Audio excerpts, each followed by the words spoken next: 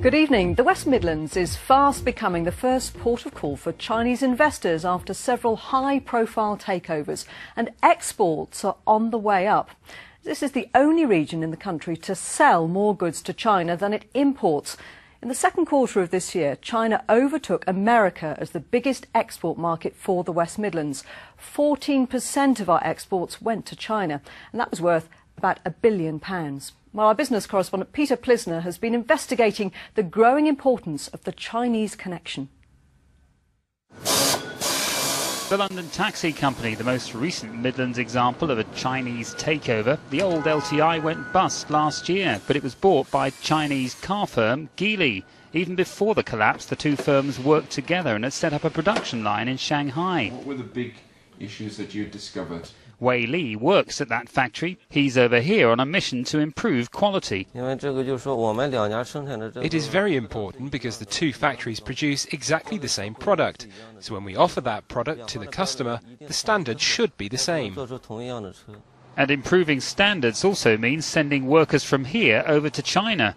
Roy Clark and Jürgen Kravitz have already been to Shanghai. It's very enthusiastic to work. They want to learn as much as they can. They're very, very interested in how we work. They were over the moon when we actually demonstrated how we do things in the UK and proved a solution to their problems. They were very, very interested. The collapse here at Longbridge of MG Rover 8 years ago provides one of the most famous examples of the Chinese investing in a UK firm. Although car production here is on a much smaller scale now, research and development is much bigger.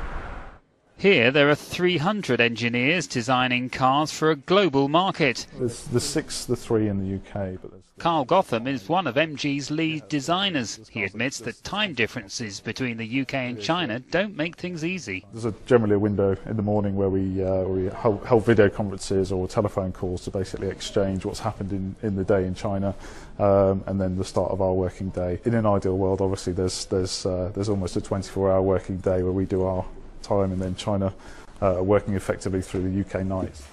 Down the road, another Chinese investment. NVC is one of China's biggest lighting manufacturers. It's come here to improve its global reach. We have the ambition to be a globally known lighting brand. Now, if we're going to do that, we've got to have a presence in all the main markets of the world. Europe is potentially one of the biggest markets in the world, and the UK is a good stepping stone, a good bridgehead for getting into the European market. So, are more Chinese firms expected to invest here? Experts say yes. I think the environment here, investment environment for the Chinese companies is still very good. They liked so many things that we have here, and as long as we keep that going, that we should actually see more. And back at London Taxis, that's already happening. Its new Chinese owners are already looking to expand production and move to a new factory. And Peter is at the lighting company NVC now. So, Peter, why are we doing better than other regions in exporting to China?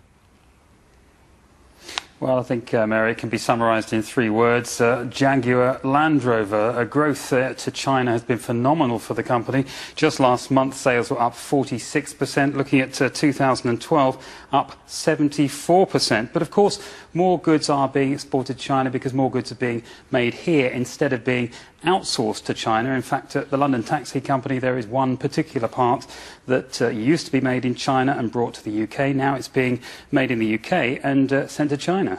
And the Chinese are investing huge amounts in Africa and South America. But when it comes to the UK, what's attracting them to this region in particular? Well, I think it's design and technology. Look at the case of the collapsed van maker LDV, which collapsed about 3 years ago. Now, what happened there was equipment was taken abroad, but they were interested mainly in a modern van design, which LDV had, and they were interested in electric propulsion, and that's what I think attracted them to sort of a Chinese buyer. Peter, is there a danger that we could see more of what's often known as the lift and shift, where Chinese investment actually results in operations being moved wholesale to China? Well, of course, we saw it with MG Rover. A lot of equipment went to China. They're now making cars that were made in Longbridge in China. Of course, we saw it with LDV. A modern van is now being made in China. So we have seen it, but I don't think we're seeing it too much because I think now we're seeing wholesale investment from China, and they've got a lot of money and they want to invest it here. Good news. Peter Plisner, thank you.